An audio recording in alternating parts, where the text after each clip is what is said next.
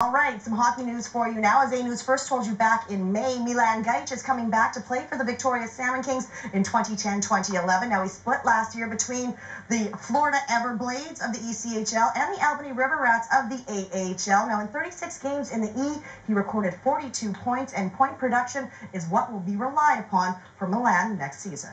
We're happy to have Milan back. I mean, I think we're familiar with how he plays, and we liked him when he was here, and we've had a chance to get him back, so he's coming back. I mean, he led points per game, led playoffs last year in scoring, and he has that knack offensively, and he fits in well with, I think, the rest of our guys. He's that guy in the room and that guy on the ice and away from the rink who's a lot of fun and lightens the pressure up a little bit. So he has a great personality for our dressing room, and I get along with him real well.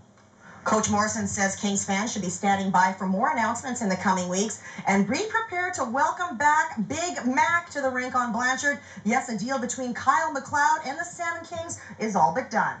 But we haven't announced that yet. There's still a couple of little things we are talking, and it is close, but there are a couple little things that we have to iron out with myself and Kyle, but it looks good.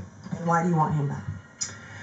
You know what? He's a big body up the middle. He's 6'4", 6'5" body up the middle. He's good on face-offs, and he also provides us with a physical presence. I think we've talked about that before, how we've missed that, and the other thing is he plays well with Milan as well, so that would work there. There's all sorts of different reasons why we're speaking, but the big one is his physical presence.